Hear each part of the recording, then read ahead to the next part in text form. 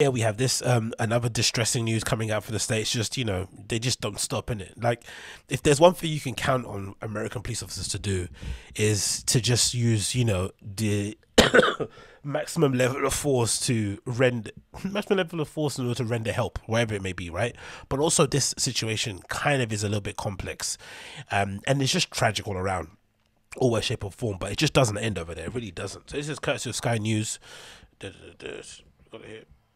Yeah, look at it. Yeah, there you go. It's there. Courtesy of Sky News, it says black girl shot dead by police minutes before Derek Chauvin verdicts are read.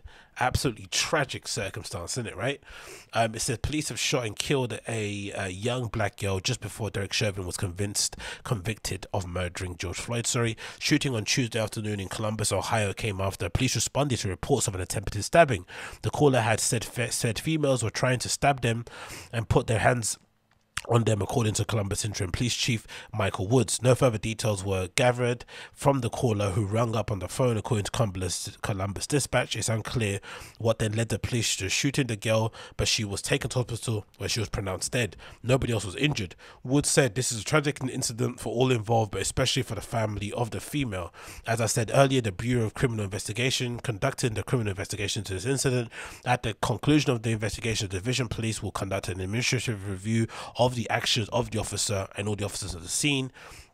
Franklin County Children's Services confirmed the teenager was Micaiah Bryant and she was a foster care, according to the dispatch. Some reports said that she was 15, others said that she was 16. Columbus Mayor Andrew Ginter said that the police had body-worn cameras at the time of the scene, and we know based on the footage that the officer took action to protect another girl in our community. But a family is grieving tonight, and this 15-year-old girl will never be coming home. According to the Associated Press, the footage shows the officer shooting Micaiah as she appeared to attempt to stab two people with a knife. Key detail here: a black-handled blade resembling a kitchen knife or a steak knife appeared to be lying on the sidewalk next to her immediately after she was shot and fell. The report later said the death came about 25 minutes before the judge in Minneapolis read out a guilty verdict for the Derek Chauvin cases. This related to the death of George Floyd. Again, I don't know why they're linking George Floyd to this, but what can we do? A black man who died during arrest last May. Kimberly Shepard, 50, has lived in Columbus neighborhood 17 years, and she said she knew the victim. She said to her neighbor, Jamie Jones, had celebrated the guilty verdict of Chauvin, but things changed very quickly.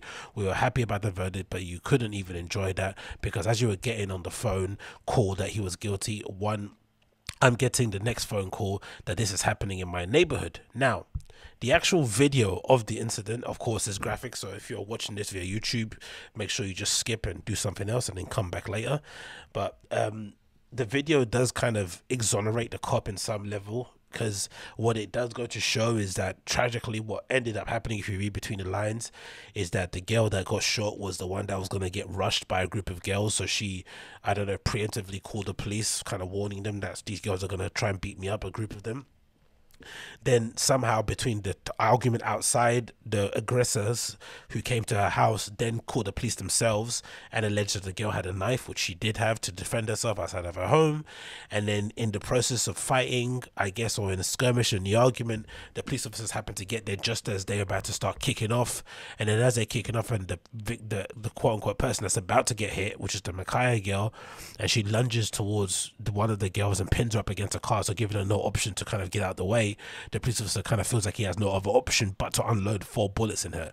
That's where I kind of get a bit dubious about, hey, isn't there any other way that you could sort of what's that thing called, restrain somebody with a knife, apart from just shooting them center mass and kind of making sure that they are taken off this earth? Isn't there a way that you can kind of resist them in some level of extent? I'm not really sure, but this is the video of the actual full encounter itself.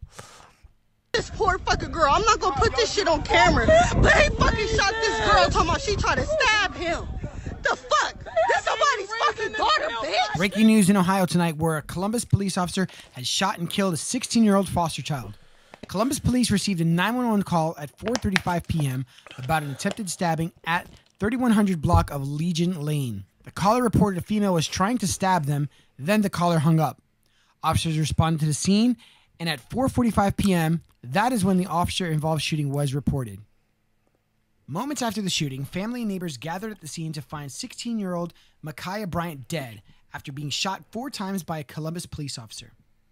The scene unfolded extremely quickly, and in less than 20 seconds of arriving on the scene, the officer fired the fatal shots. Here's that video right now, released by Columbus Police Department during a press conference. So the video is not that great of quality because it was a video of a video on a display at the police headquarters.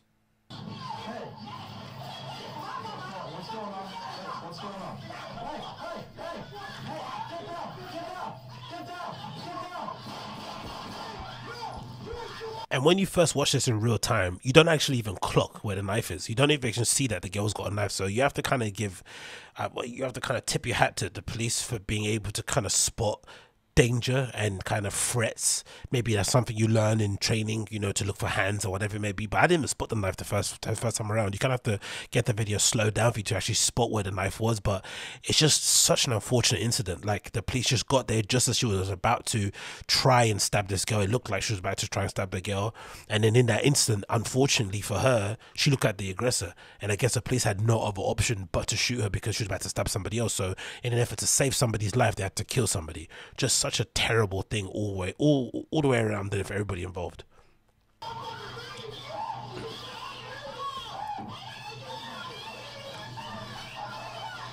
Now that was quick, and you probably didn't see it the first time, but here's it again in slow motion. They come out fighting. I think that's a dad or somebody pushing over one of the girls. I guess that's in the group of the aggressor. She falls onto the floor. Right, she was fairly young to me as well, right? Cool, all kind of youngish looking girls. And then as she's falling on the floor, the dad, or the older guy that's in this home, attempts to hit her while she's on the ground. The police officer pulls out his gun.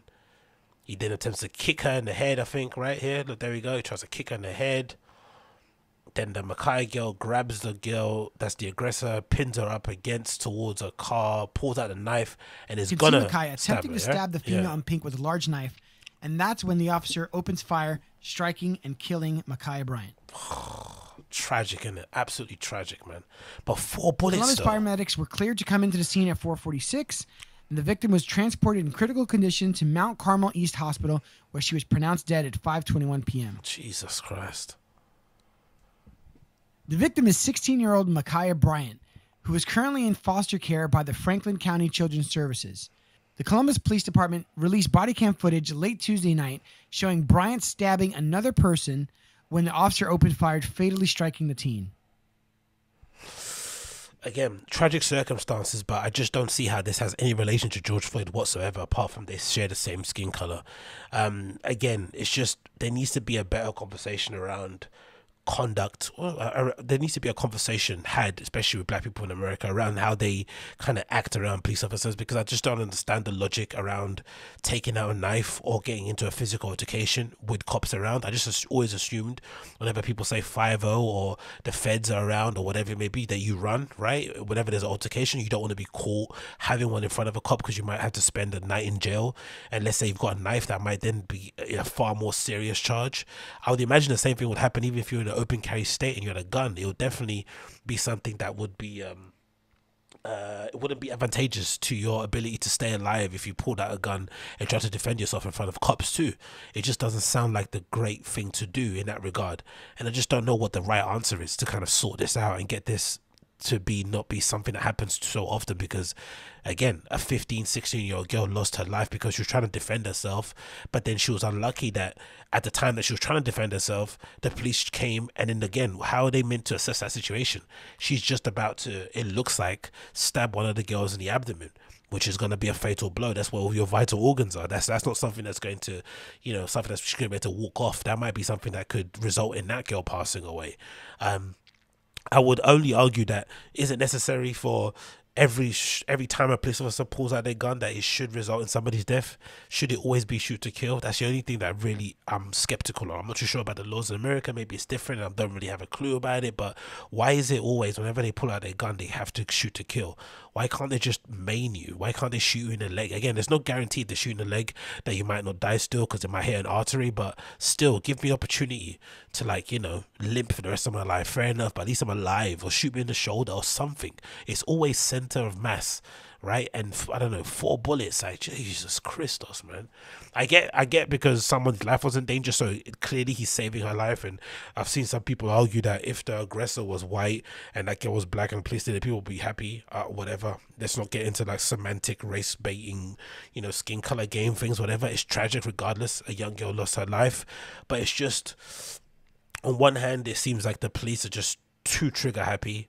On the other side as well, there's definitely a conversation need to be had about how certain people within America decide to interact with police, or decide to interact in general with other people when police are around. It just doesn't seem like the logical. Like, it seemed to me, if you do get into an interaction or altercation with a police officer, you just should comply, because they've got the law on their hands, on their side, and they've also got guns. They're always going to win. So you're always at a disadvantage. Why would you put yourself in that position? It just doesn't make any sense. It's just so tragic. Again, a foster child. She's probably been through a hell of a life already. Maybe she's just gotten settled in this new home. Who knows what her situation is?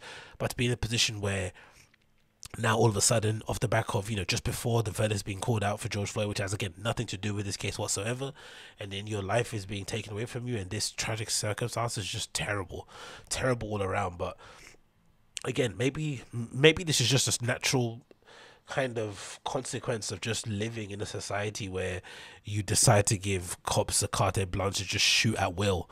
Do you know what I mean? Maybe this is just it. This is just kind of the unfortunate consequences of it. You might get an opportunity where they stop some terrorists in their track, but they also get circumstances where they shoot unarmed 15-year-olds, or sometimes armed 15-year-olds. But some people on Twitter at the moment are just going insane. They're trying to paint this out as if like she was just sitting on a park bench eating a sandwich and a police officer shot in her head. Obviously, she was kind of she was involved in a very heated argument that led to a physical altercation that she was willing to stab another teenager in the body for. Do you know what I mean? Like, this is not some play thing. And to point it out as if she was literally braiding her hair at home and then a police officer jumped in through a window and strangled her to death is just really beyond the pale. But again, these people out there who are kind of grifting off the back of this and just using these altercations with police officers as an opportunity to kind of further drive division and kind of grift and pay their mortgage. I don't know how these people sleep at night, man. It's just deplorable, and offering no solutions, really, offering no peace, just a continued turmoil that they kind of, are feeding into, just continually stirring the pot. Is just horrendous. Don't get me wrong, this incident happened, fair enough, but the unnecessary narrative that's being painted at the moment, it's just weird. We all see the video. She clearly was being the aggressor in it, regardless of if she's the one that called the police. At this moment in time, the table had turned. She had gained the advantage. Her, the whoever came to the house was on the floor, about to be kicked in the head by a dude. The other girl was pinned up against the side of a car, with a girl that looked considerably bigger than her, about to lunge with a knife into her abdomen. That wasn't going to end well.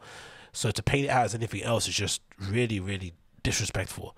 In all things considered, it just is weird. I just don't understand it. But again, I'm not over there. Maybe there's more to it than meets the eye. And if there is, let me know in the comments down below, and I'll get back to you.